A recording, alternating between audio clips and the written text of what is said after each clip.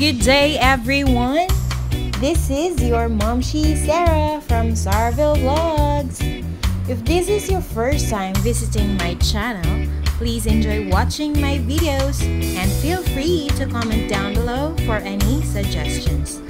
Alright, so don't forget to click like and subscribe to my channel.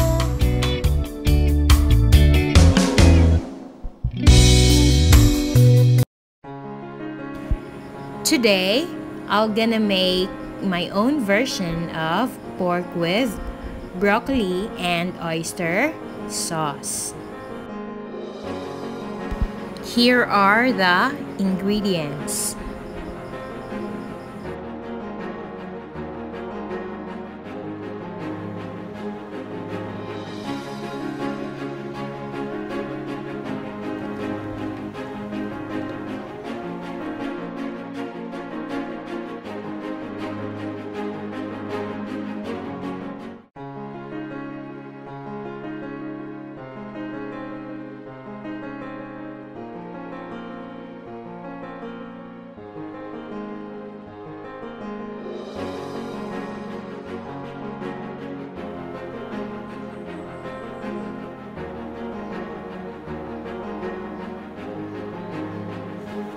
I-marinate na po natin yung meat using pepper, oyster sauce, and then vinegar na kunti lang po. And then preheat pan and then lagyan ng 2 tablespoon of oil po. Then pag mainit na, ilagay nyo po yung onion. And then soften the onion first and then lagay nyo po yung garlic. Inuuna ko po yung onion kasi ayaw ko po na yung parang brown na or masunog yung garlic. Okay, so the garlic and onion first, and then after ilagay nyo po yung meat.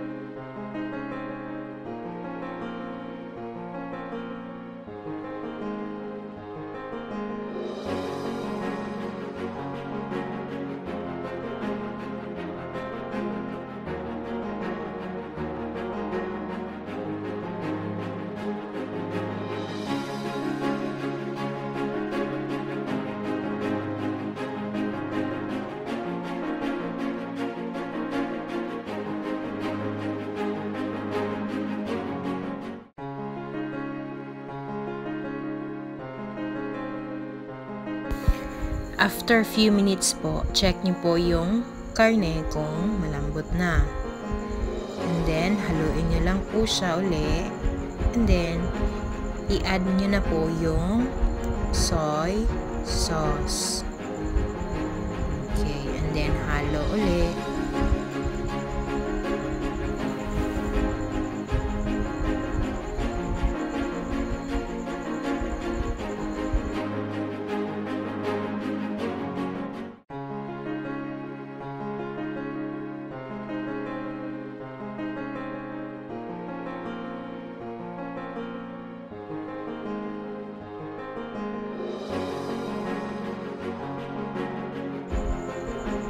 Right, dito po, pansin nyo po na nilalagay ko po yung sandok sa kawali kasi ayaw kong malagay yung sandok kahit saan para di siya madumihan. While nagmi-mix po ako ng corn starch.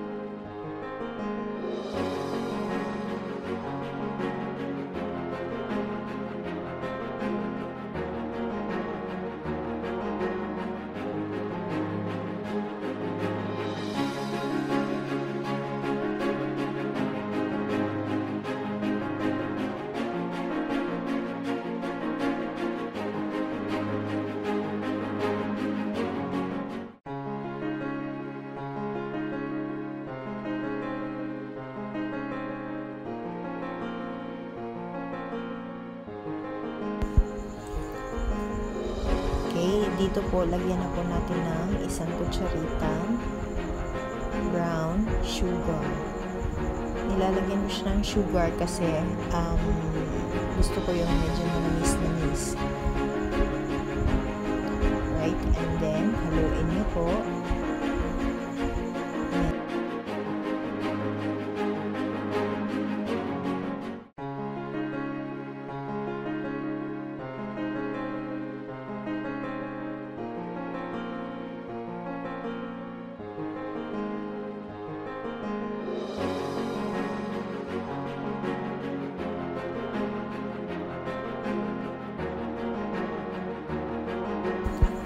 And then, tikman niyo po siya. Ako po, pag nagluluto, best in tikim po ako. Kasi, hindi naman ako expert sa pagluluto, kaya ganun.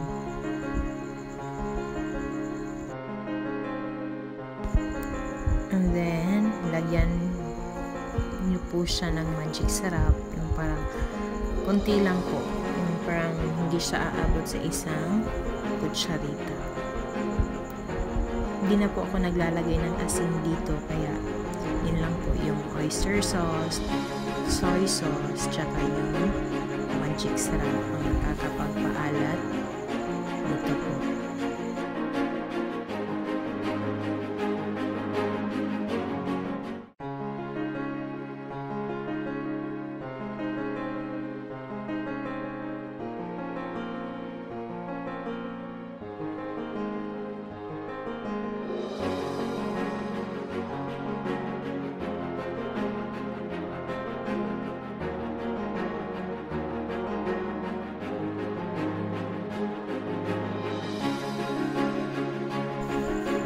Tikman niyo po uli. O ayan, masarap na siya. Haluin niyo lang siya. Okay. Dito masarap na yung timpla niya. Tsaka, okay, add na natin yung broccoli. Since na-blanch na natin yung broccoli, pwede mo na siyang tagalan.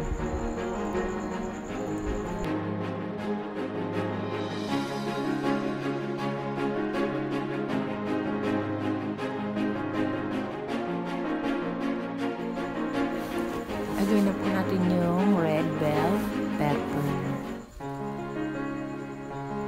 Ihalo lang din ng halo.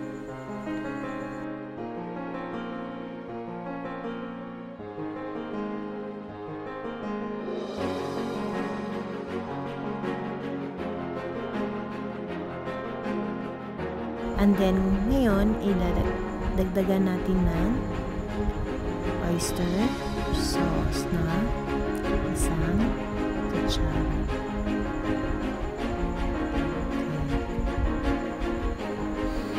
And haluin nyo lang ulit.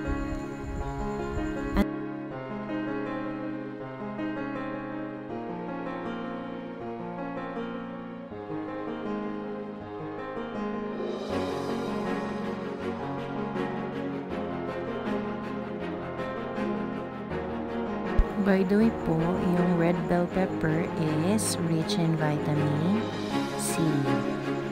Kaya, mainam po na kakainin din natin yung red bell pepper.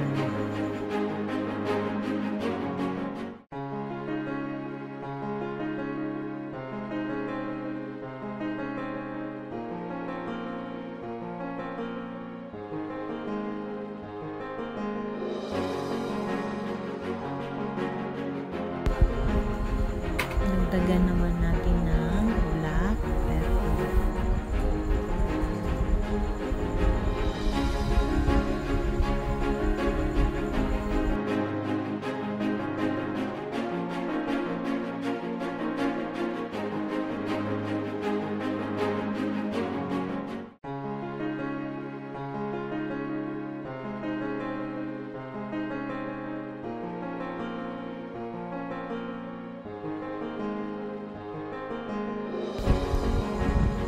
lastly, idagdag natin yung cornstarch. Yung cornstarch po, isang kutsarita lang yun.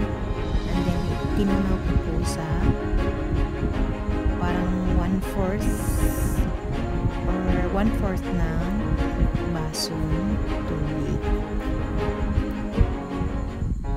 Okay, sa mga ganito po, ayaw ko po nung malapot masyado, kaya kunti lang yung nilalagay ko na cornstarch mixture. And then, takpan nyo po.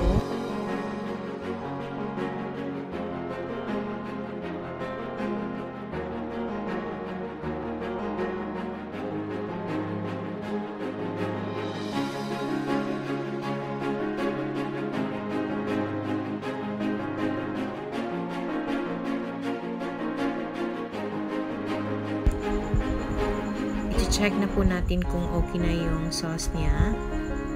And then, tigman. Okay na po ako sa gantong consistency ng sauce niya. Okay. So, sa pagluluto po para sa pamilya, hindi po natin kailangan maging expert masyado. Ito na po yung final product natin. Dito sa vlog ko po, it does not mean po na expert po ako sa pagluluto. Sana po ay makatulong tong simpleng version ko ng pork with broccoli. Okay, that's all for this vlog, and thank you for watching.